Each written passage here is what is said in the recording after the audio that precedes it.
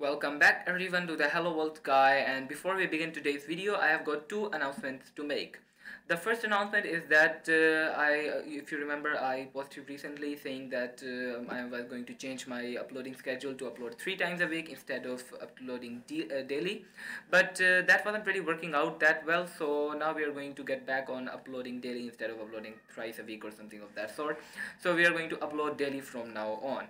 And the second announcement is that if you remember, we have been doing an Android game development series, and well, that's a pretty cool idea and all.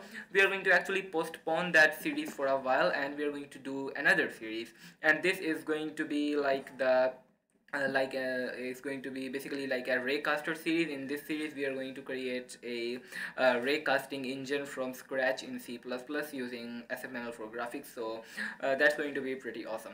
Now as I said, we are going to use SFML for graphics, but before we can do anything we need to understand what a raycasting engine actually is. So raycasting is basically a technique in which we cast rays from the point of the player's view to a 2D grid, and based on where the rays hit we draw like vertical columns on the screen to give the illusion of a 3D mode. So it's basically rendering 2D worlds in 3D, so kind of like pseudo 3D. So this method was used in like early games such as Wolfenstein 3D and games of that sort.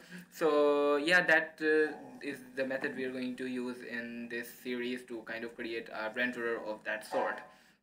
So in order to get started with that, we are going to begin first of all by you can see that I've got Linux here. I'm using Linux, and we are going to set up everything here on Linux.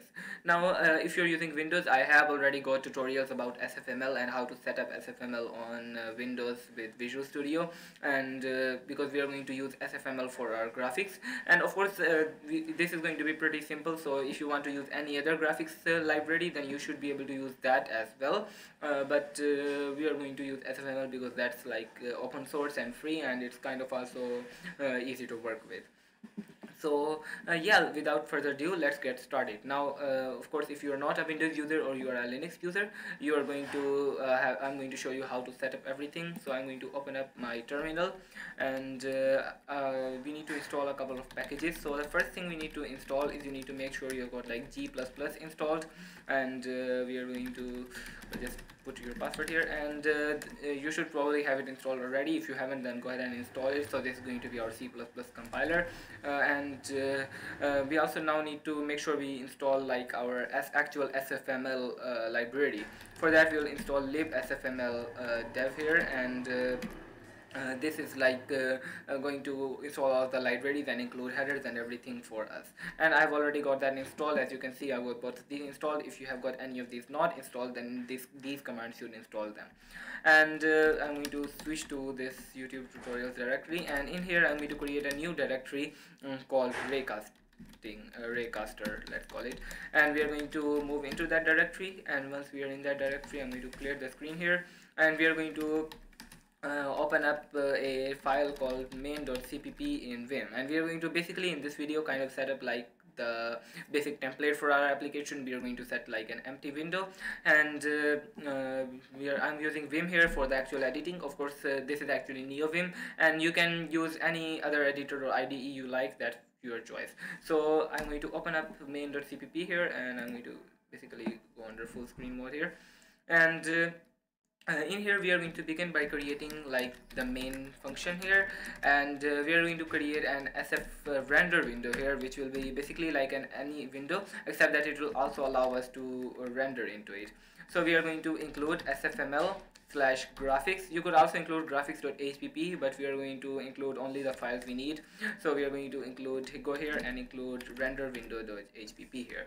Now in main we are going to create sf : render window, and we are going to just call it window, and we are going to initialize it, and in order to initialize it we are going to say sf : video mode. So the first argument is going to be like a video mode representing the actual size of our display. We are going to pass 800 and 450. This will kind of have the widescreen aspect ratio, and of course you can choose any size you like here, and we are going to just say raycaster for the actual title. And with that we have got our window created, but now we need to set up like an event loop. So for this we are going to go here, and we are going to say while we are going to run a while loop here. We are going to run it while window dot is open, and while our window is open we are going to run this. Now in here, first in the loop, we are going to first of all set up our event handling functionality. We will create an sf colon event here called event, and make sure to actually include the event.hpp header like I have got up here. And if you have included that, we can go here and we are going to call the window.pollEvent method, but we are going to use a while loop here. So poll event will return true if there are more events to be processed, and we are going to process all events one by one. I'm going to say window.pollEvent, and we are going to pass it our event. Yeah, just the actual event variable. And after that, we are going to now check if our event dot type is equal to sf colon event colon. Well, we have got a bunch of different types here. We are going to say closed. This actually means that the window close button was pressed on the window, or the user pressed alt F4 or something of that sort. And if that happened, we obviously want to just close our window. We are going to say window dot close. And once we are done processing the events, now we need to actually go here and now we are going to do the actual rendering part. And for the first thing we need to do is of course clear the window screen. So we are going to clear it, and for the color we are going to just pass the default black. And we are going to basically we'll need to draw everything, draw our whole scene here, which we'll do later. And after we are done drawing our scene, we are going to say window.display, which will actually just display the actual things we draw onto the screen. And now I'm going to go ahead and save this. And yeah, that's going to basically create a basic empty application for us. So now let's go ahead and press space, and I'm going to press S to open up like an integrated terminal here. And we are going to run gcc here, and we are going to pass it our main.cpp. But if I run it, you can see it gives a bunch of undefined reference errors. That's because we have not actually linked our libraries. So we are going to use the L flag to link our libraries. The libraries we need to link are SFML graphics, SFML window, and also SFML system. So we are going to link all of these, and well, it still gives some errors which it should not have. You can see that it says yeah, it's giving an error here which it should not have given. The reason for that is we are using GCC here. I'm going to use G++, and now it does not give that error. So yeah, we have got that compiled, and actually it should have outputted that as a.out. I'm going to change this to output it as actually yeah, SFML window and LSFML system here, and I'm going to change this to output it as like Raycaster. We are going to delete a.out. And now if I go ahead and run Raycaster, you can see we get an empty window here, and we can like move it around and we can close it, and it works.